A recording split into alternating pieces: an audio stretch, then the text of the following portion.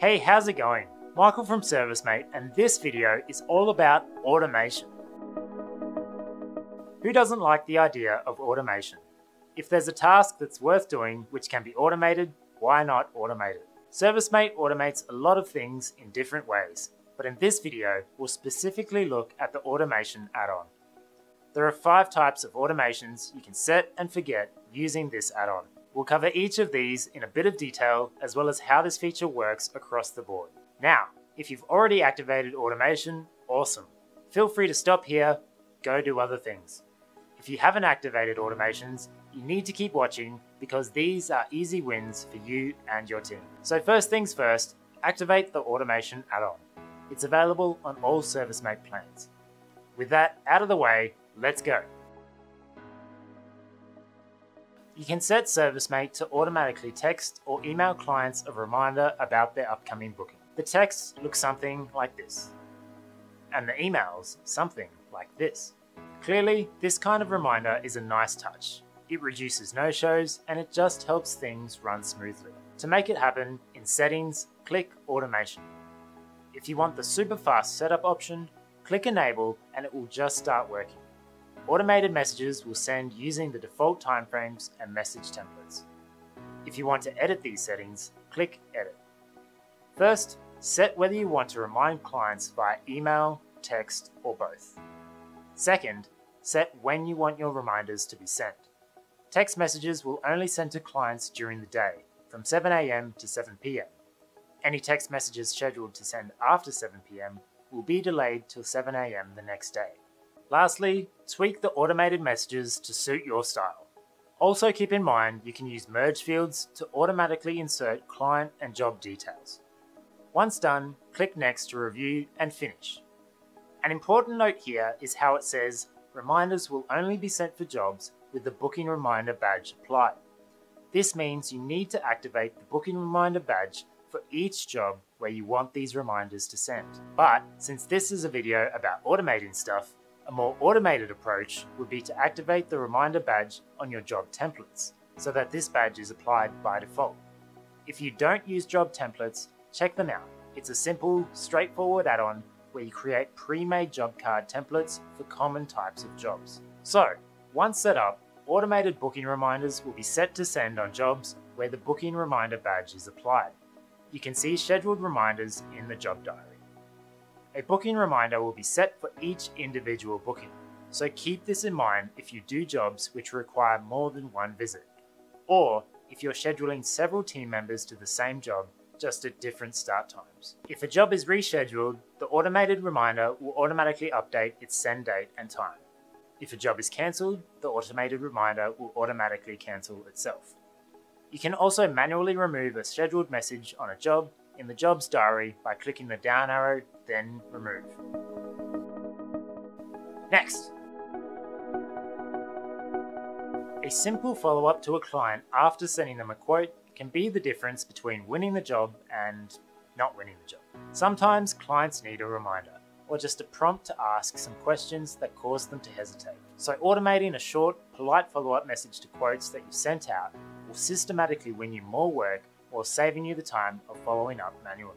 To set automated quote follow-ups, go to the automation add-on settings and next to quote follow-up, click Edit. First, decide if you'd like to follow up by text, email, or both. Second, set how long after you email a quote to a client to send a follow-up. Lastly, tweak the content of the messages to suit your style.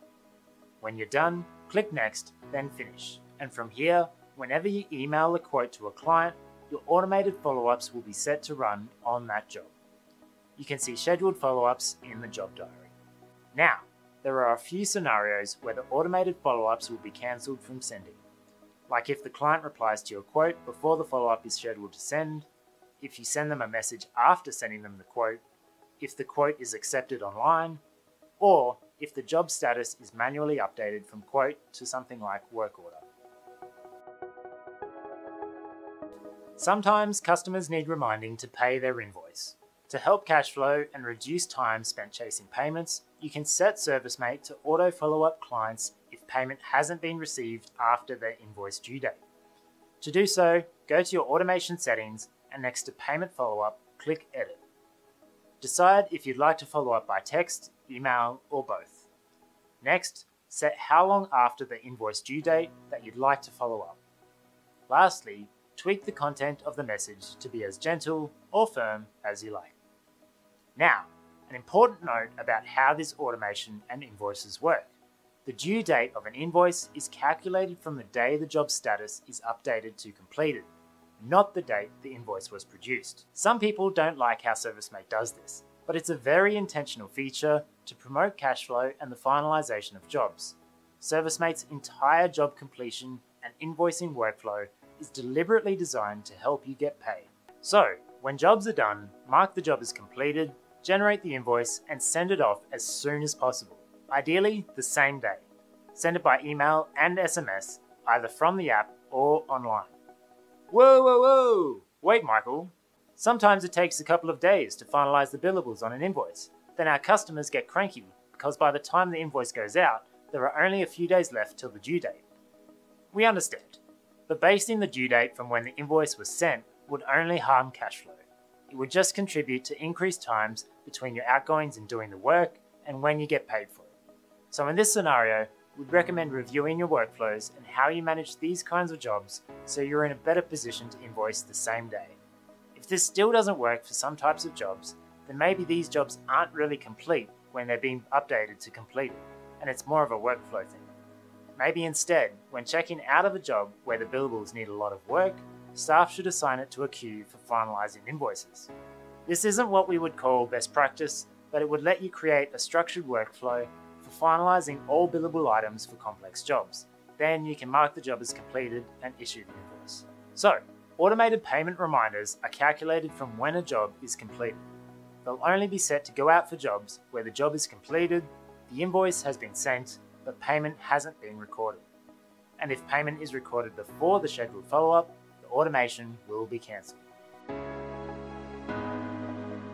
Now, booking reminders, quote follow-ups, and payment reminders are all quite specific automations with specific objectives. However, it's possible to create other, more tailored follow-up automations which send to clients sometime after their job has been completed. This is possible with badge follow-ups. These automated follow-ups are handy for things like inquiring with clients about how they found your service, whether there's anything else they need help with, or requesting a review or a testimonial. For more specific types of jobs, you could also create badge follow-ups to provide product care tips and advice, or remind clients to book a periodic service. Creating a badge follow-up is similar to other automations. In Automation Settings, click New Automation and select Badge Follow-up.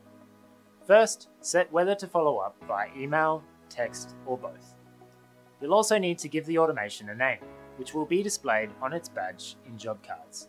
Make the name clear and short. Second, set how long after a job is completed that you want the message to automatically send. Note that you can check this box to cancel the automation in the event a new job is created for the same client before the scheduled send date. Lastly, write the messages to suit your objective. These automations are called badge follow-ups because, similar to how booking reminders work, these automations are set on a job by enabling their badge. You'll need to apply the badge before the job is marked as completed. Applying the badge in certain job templates can also be a good idea to systemize these follow-up automations. Also keep in mind that you can create more than one badge follow-up automation. Now, most automations you can set up with this add-on focus on sending messages to clients. The Form Inbox automation is an internal business automation, specifically for actioning items from the completion of forms on-site. Essentially, if digital forms being completed on-site require some kind of follow-up action, such as booking another job, providing a quote, or alerting someone, you can set certain responses in a form to trigger a message to arrive in your ServiceMate inbox. For example, if you have a form for servicing specific types of assets, you can set a trigger that when the condition or performance of a component requires further action, a message will arrive in your inbox for potential conversion to a follow-up quote or work order. To set a form follow-up automation, go to Automation Settings, click New Automation and select Form Inbox Follow-up. Next, select the specific form which contains the trigger. Now, set the conditions around what type of responses to certain questions in the form will trigger an inbox message. You can have up to 3 triggers, and the inbox message will arrive if any of these trigger conditions are met. Once you've set the trigger conditions, you can also decide when the inbox message is sent, either on job completion or on form completion. If you only complete a certain form once on a job, or you want to be made aware of a certain form response as soon as possible, having the message sent on form completion is a good idea. However, if the same form is used several times, such as where you're completing a service form on multiple assets on site, having the message sent on job completion might be more manageable, as this option will collate all the triggers from the same form completed on the same job. It will collate these into a single inbox message when the job status is updated to completed. Now, we'll finish with some general tips. For automated email and text messages going out to clients, these are sent to the job contact. If the job contact's details are blank or invalid, it will then default to sending to the billing contact. The exception here is invoice payment reminders, which default straight to the job's billing contact. You can view scheduled messages in a job's diary online and cancel them if needed. Just click the down arrow next to the diary entry and remove. You can also view all processed and upcoming automations in automation settings. If there's a reason why a message won't send, such as there being an invalid mobile number or email address, it will be highlighted in the job diary and noted in automation settings. Lastly, just like other emails sent out of ServiceMate, clients can respond to automated follow-up emails, and those responses will appear in the job diary. Also, if you have two-way SMS activated, clients will be able to respond to your automated text messages as well. The link to your message portal is automatically added to automation text, so clients can reply here as well, and their response will come through to the job diary. So there you have it, the 5 types of automations you can set and forget with the automation add-on. For more information, please check out the Help Center or the automation articles in Level 3 of the Learning Roadmap. See you later.